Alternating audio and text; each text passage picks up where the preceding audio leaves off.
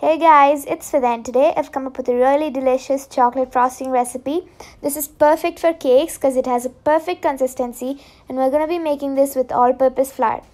And the consistency of this frosting is really nice that it stays really stiff. For making it, we'll need half a cup of sugar. Into it, we're going to add in 2 tablespoons of all-purpose flour and half a cup of milk. And now we have to mix it up really well and dissolve all the sugar and even the all-purpose flour. You don't need any lumps of the all-purpose flour. You need to dissolve everything really well and make it into a smooth mixture and then keep it on top of the stove, or else it'll start forming lumps really easily when it is on top of the stove.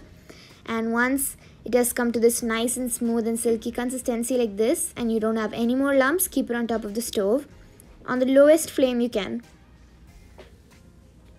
And just keep mixing, keep stirring it and let it come to a thickened consistency. You need the mixture to start thickening up. So slowly just mix it up like this and eventually you'll see that the mixture starts thickening up. Keep mixing or else it's gonna form lumps. And now the mixture is thickened. Just gonna stir it for another 10 seconds and then I'll off the flame. Take it out of the stove, but right while it's hot, you have to add in 2 tablespoons of cocoa powder. Add that and mix it up really well. It should come to a consistency like this. And let that cool. By the time it's cooling, you need to beat the butter up. I have half a cup of softened butter. Just half a cup will do. You don't need any more than half a cup. Now you need to start beating it. I'm not going to be using a hand mixer for it. You can use a spoon or a whisk. Anything will do fine. You don't need a hand beater especially. But if you do have a hand beater, you can go ahead and use the hand beater because it's going to be easier. Now I've switched to a whisk and you need to beat it until it comes to a lightened color. And now into it we can add in the cocoa powder, all-purpose flour, the sugar and the milk mixture.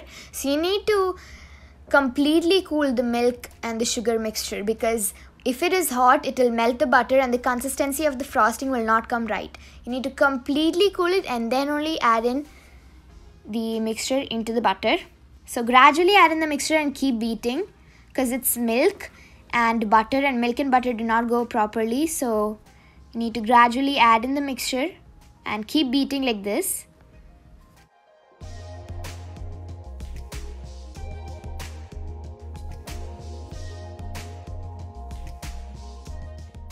And once you've added in all of it, it should come to a consistency like this. You can see the consistency is really stiff and it holds its shape.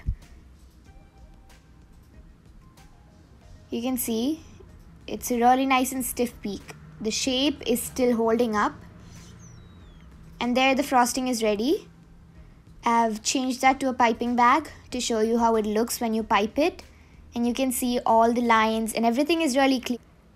The consistency is really stiff and it's easy to pipe also.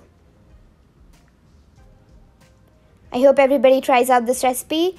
It's a really nice and delicious recipe also.